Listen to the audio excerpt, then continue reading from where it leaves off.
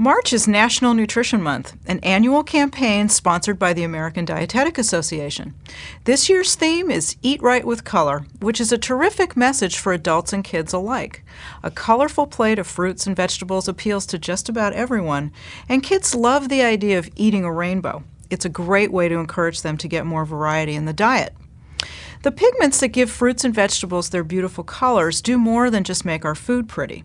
These naturally occurring plant compounds are known as phytonutrients, and they have far-reaching benefits to our health.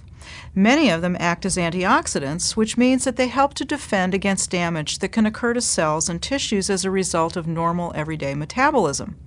The most widespread group of phytonutrients in nature are the carotenoids, pigments such as lycopene that gives tomatoes their red color, beta-carotene that gives carrots their orange hue, and yellow-green lutein that tints foods like spinach, avocado, and romaine lettuce. But there are many other groups of phytonutrients too, such as the anthocyanins, a class of phytonutrients that gives berries their rich red-purple colors. Different fruits and vegetables have their own unique pigments and phytonutrient profiles, and the level of antioxidant activity varies among foods too. So it's a good idea to eat not only an abundance of fruits and vegetables, but a wide variety too. Deep red blood oranges, for example, provide different phytonutrients and pigments than what's found in their bright orange relatives, and so their health benefits are a little different too.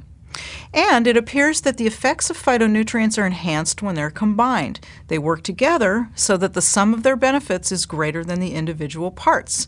It's been shown, for instance, that the antioxidant effects of a combination of red apples, blueberries, grapes, and oranges are much greater than when any of the fruits are eaten individually. So mix up your salads, fruit salads, and stir-fries to boost the benefit.